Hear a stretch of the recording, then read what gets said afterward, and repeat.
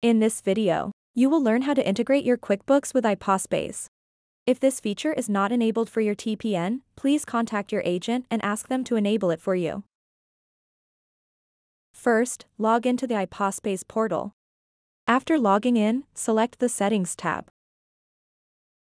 and click Integrate with QuickBooks. Select Enable and click the Connect to QuickBooks button. After logging into your QuickBooks, the page will load back to iPOSpays with a pop-up saying QuickBooks connected successfully.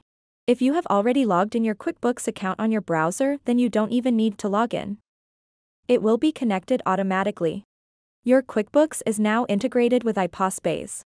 Now, click the drop-down and select the service and ledger against which you want to update the transactions. As you can see, the details are fetched from QuickBooks. You can also choose whether to post the total amount, which is tips and tax included, or just the base amount. Please note that all transactions done through the payment terminal will be automatically updated against the selected service and ledger. It's important to understand that you cannot change these settings for each individual transaction. The default service and ledger you select will be applied to all TPNs and transactions conducted using the payment device. For the merchant. First, let's see how it works on transactions done through payment device.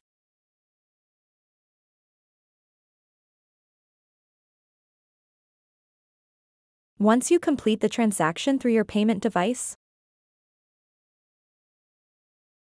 the transaction will be updated against the selected service and ledger in your QuickBooks. Now let's see how it works on transactions done through Virtual Terminal.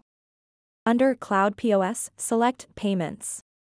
Select your Cloud POS TPN from the drop-down and enter the transaction amount and the customer's card details.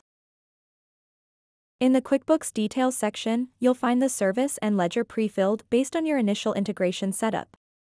However, for Cloud POS transactions, you have the flexibility to change the service and ledger by simply clicking on the drop-down menu. It's important to note that the service and ledger you select will only apply to the specific transactions you're working with. Additionally, you have the option to enter the customer name and invoice number.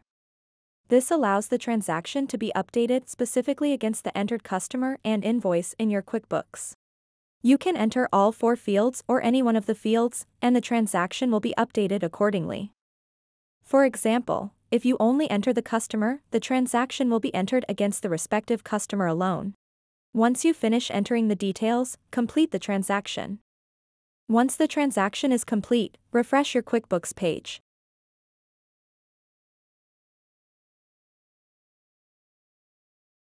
The transaction will be updated against the selected service and ledger in your QuickBooks. Thanks for watching.